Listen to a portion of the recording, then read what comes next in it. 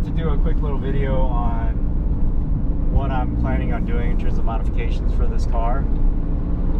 Again, my efforts are to make this experience more raw. So in that effort, I think the first thing I'm going to do is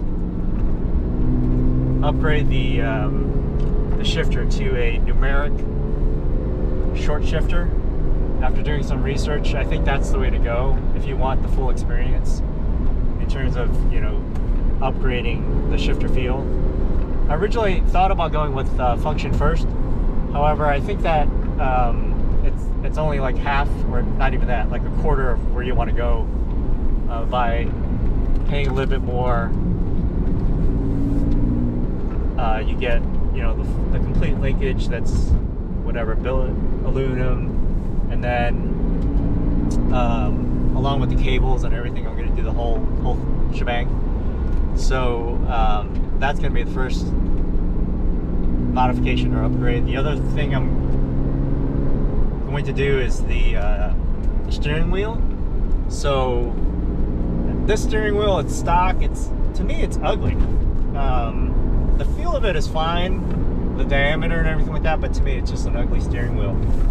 So I'm going to go with a Momo. There's a thing that you have to do in order to fool the system so that the ABS light doesn't come on. So I'm planning on doing that. And then I might upgrade the shifter knob. The knob feels okay for the most part, but I just don't like this metal part behind it. So I'm gonna look into possibly getting a Momo or something else. I'll look into it. The other thing I noticed on the numeric website was they have new pedals, and so I might upgrade the pedals along with the dead pedal, and their system looks pretty good. It also widens the gas pedal so that you can do a little bit.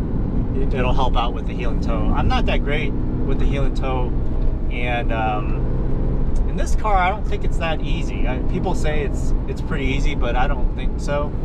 It's easier on my 928 for whatever reason. And so those are the upgrades that I'll do, kind of more or less right away.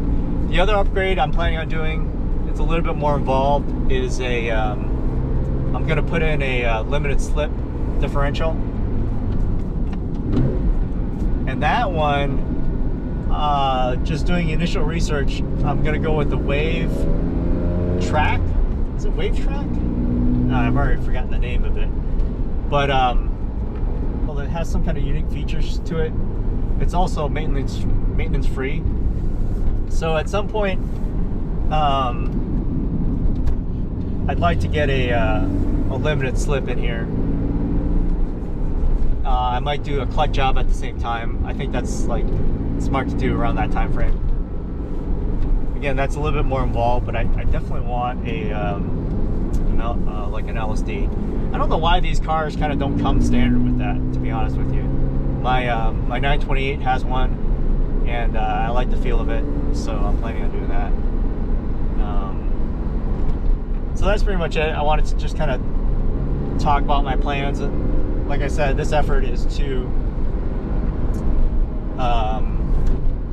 get this car to feel more raw. Oh, I'm sorry, I totally forgot. I'll be doing motor mounts. So I actually might do the motor mounts first, the Ren line motor mounts, and then the shifter. I may not do the transmission mount inserts. I've heard some things about those, so I guess there's a harsh vibration at 2,000 or 2,500 RPM that is not that pleasant. So I might just do the engine motor mounts and then see where I'm at, or see how that feels. that is pretty much it. All right.